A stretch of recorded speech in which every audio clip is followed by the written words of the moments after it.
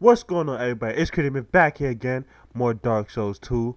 And Miguel Cotto is back, ladies and gentlemen. Miguel Cotto is back.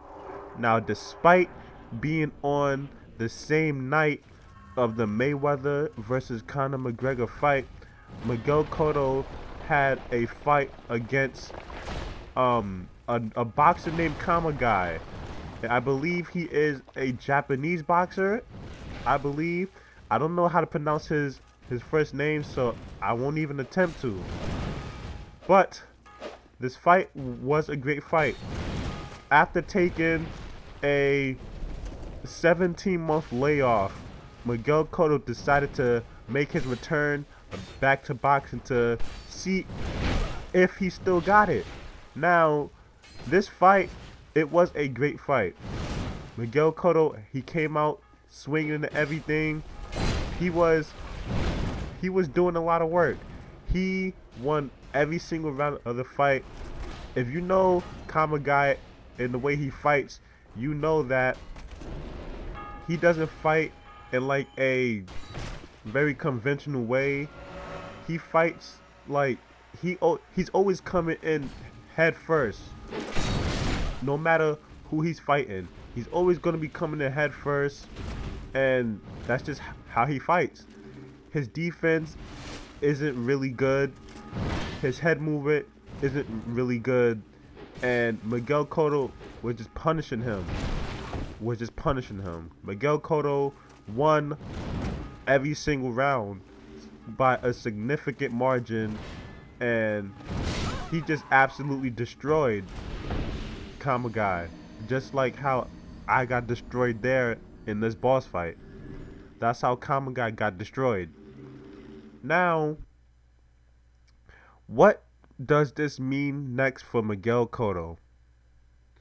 When I heard that Miguel Cotto was fighting, him being 36 years old, I thought he would have been close to like retiring, calling it quits, soon.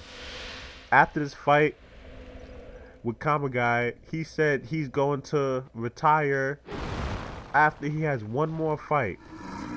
After he has one more fight, he's going to retire. And he said his last fight is going to be in December.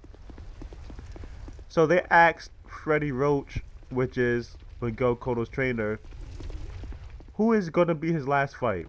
Who do you want Miguel Cotto to fight? And they said they want him to fight the winner of Canelo versus Triple G. And when I heard that, I knew that was a terrible idea.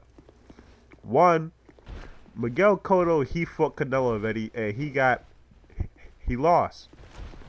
Now, Canelo Alvarez, he has gotten better from their last fight.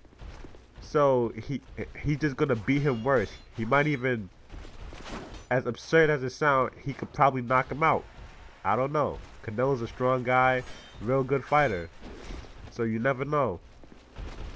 But if he fights Triple G, you're definitely gonna get knocked out.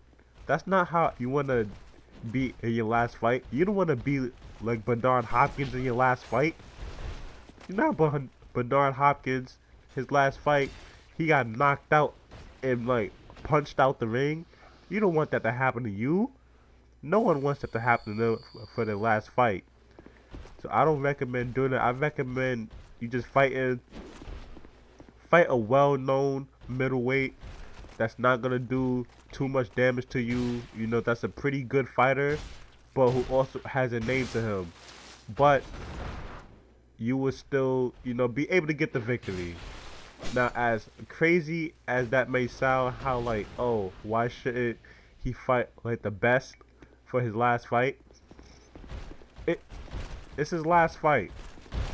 There's no point in fighting the best and you get a belt and you're not even gonna defend it because it's your last fight. There's no point in that. You might as well just go out, get your check, and go home.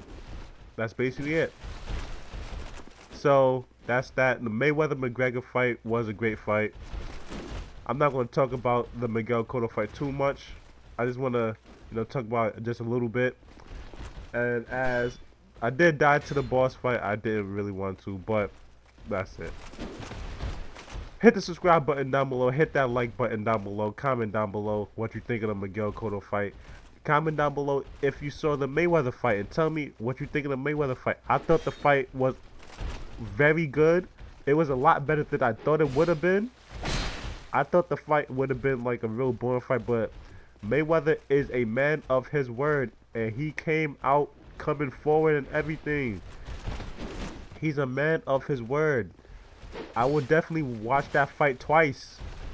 I'm actually gonna watch it again as soon as I finish this video. So do that in the comments.